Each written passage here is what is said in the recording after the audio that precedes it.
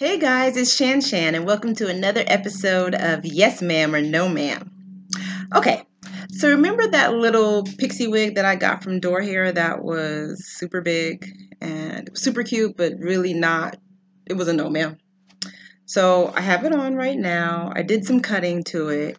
I'll put like a little video of me doing the cutting somewhere here. Mind you, I am not a hairstylist. I hate doing my hair, hence me wearing wigs. So just know that it was not a professional thing, obviously. So we cut the hair, and then I co-wash it again, and then put some mousse in it, and then this is it. So we did a dry run of it today in uniform, and this is it. Turn to the back. And it came out cute. I mean, it's not the best wig that I've ever had, and it is a human hair wig, so I did, like, literally cut half the hair off. So that was a waste of money, but that's okay. I'm learning as I go. But it does look a little bit more polished than it did when we initially got it. So let's get into our trying out the criteria. All right, so first, is it above the collar? Yes. Here's the collar of my military jacket.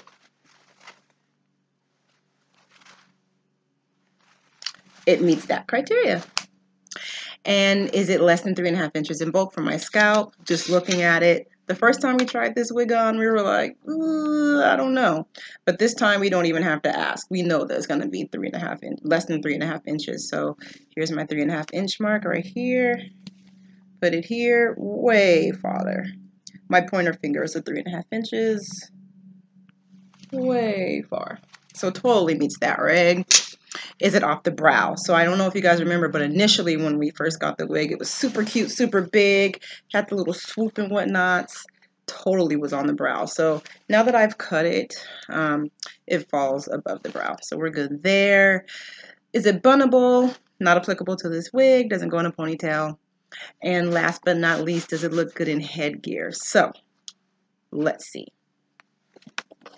So as you know, we always start with the fancy hat, probably the least used hats.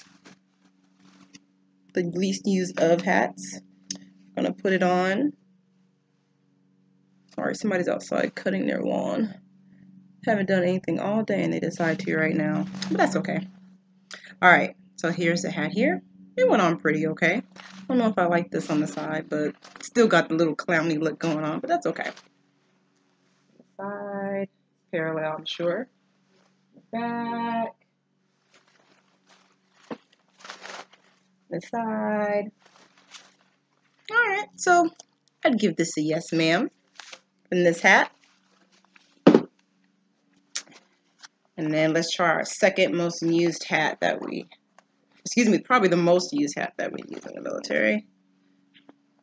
Patrol cap.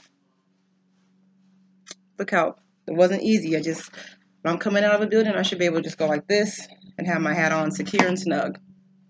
Shouldn't have to think about it and play with it too much. All right. So I threw it on, as you saw, real quick. I still got some hair here. Not supposed to show under the bill. I would have to adjust that.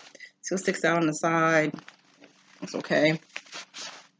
From the side, is it parallel, ladies? Who knows? And then from the back. You always have to make, yep. Looks like it got turned over underneath in the back. That's a pain. So sometimes you'll see a lot of females, if they're wearing different hairstyles, they'll buy different size hats.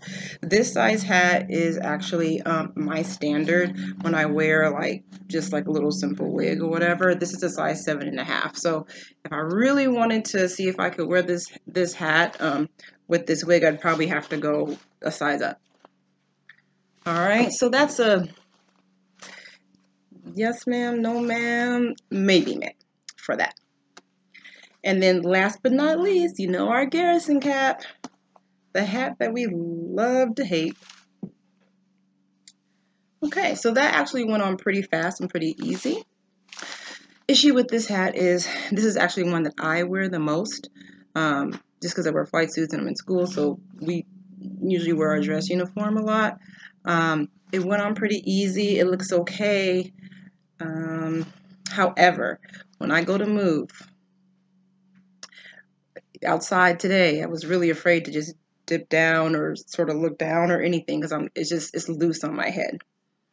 And I like to have my hats nice and snug. I don't want to have to worry about it coming off at all. And I know you can do bobby pins and stuff, but who wants to do that? Okay. So those are the 3 hats. Headgear approved. It just really depends on how much work you want to put in. You know, you're already working, you're already busy. On top of this, you don't have to worry about that. So me personally, I don't know. It's still a no ma'am for me, this wig. Maybe if I got a bigger hat or something. It's still cute though. I like it. There was this YouTube video that made me actually want to buy this wig, and I'll post the link below. She slayed this wig. It was super cute, but you know, amateur over here. So that's okay. Tell me what you think in the comments. Thank you for coming to Yes Ma'am, No Ma'am. See you soon.